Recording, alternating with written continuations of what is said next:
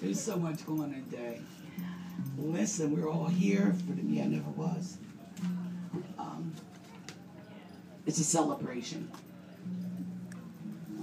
We will be celebrating. Everything that could come its way today, got to come its way today to stop me. It didn't stand for Barnes Noble. But guess what? Guess who has the power? Kingdom of Heaven's within.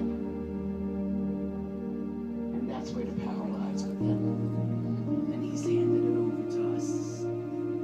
And that's why we're here for the Me I Never Was.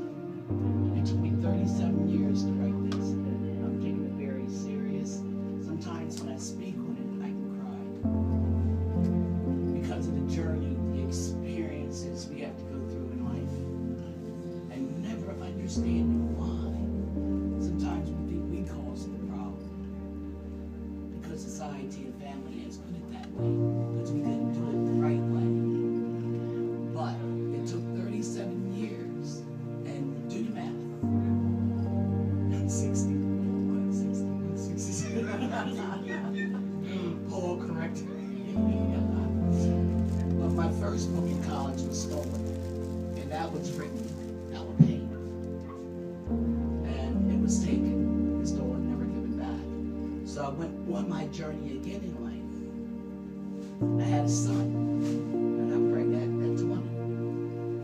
And raising a son, we go through our experiences as young people.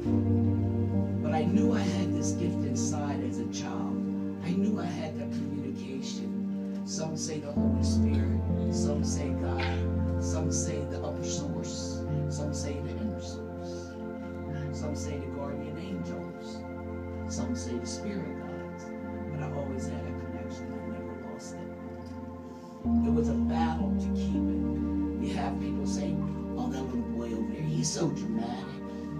Oh, that little girl back there, you know, she thinks she's a princess.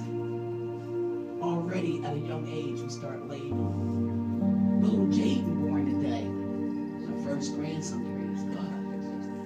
You know, they had the honor. Great grandmother is here in honor. And we put our hands up when we thank you. Because